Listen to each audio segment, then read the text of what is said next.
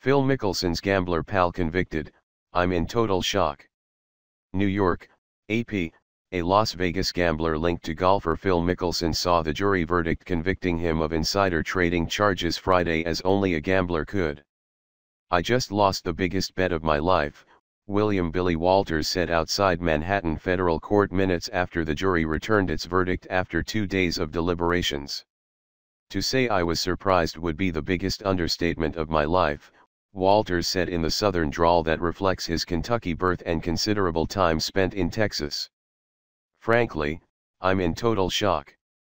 Prosecutors said Walters made over $40 million illegally from 2008 to 2015 trading on the stock of Dean Foods Co.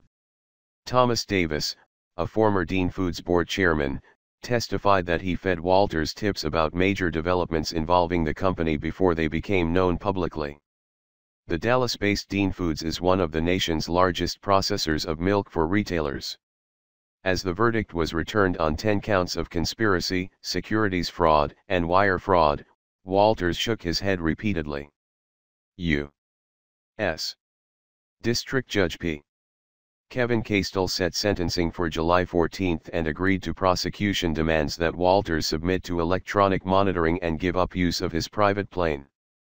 Over a prosecutor's objection, Castell permitted Walters to return with his family on his plane to Southern California, where he will reside until sentencing. His lawyer, Barry Burke, promised an appeal. The verdict capped a 3-week trial. Mickelson never testified, though he had been on a list of prospective witnesses. A prosecutor had said Mickelson earned nearly $1 million after Walters told him to buy Dean Foods stock in 2012. The prosecutor said Mickelson gave the profits to Walters to cover gambling debts. The Securities and Exchange Commission cited Mickelson for the trades in a lawsuit and Mickelson agreed to repay the money. Mickelson was not charged.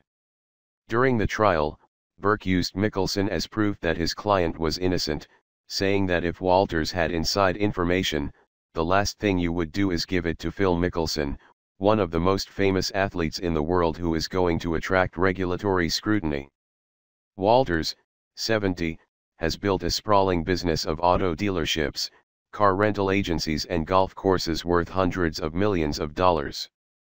Burke said he routinely makes multimillion-dollar bets on companies in the stock market. Davis testified under a cooperation deal that he met Walters while golfing. He has pleaded guilty to insider trading charges and is likely to receive leniency at sentencing as a result of his testimony.